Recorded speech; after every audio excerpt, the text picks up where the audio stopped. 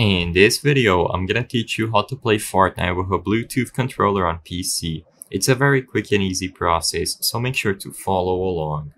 All you have to do is, first we need to connect the Bluetooth controller to our PCs. This process is mostly the same across all versions of Windows. All you have to do is open up the control panel, and over here in the control panel, look for Bluetooth. You should see under the devices and printers, add a Bluetooth device. Click this option and immediately you are going to see the Bluetooth and devices window pop up. Like I said, I am on Windows 11, so this might look visually different, but the process is the same. Look for the button if you are on Windows 10, look for the button that says Add Device. Now, turn on your controller and make sure it's in pairing mode. Since this is different for every single controller, I can't teach you how to do this. However, each controller has its own manual and way to make sure it's pairing.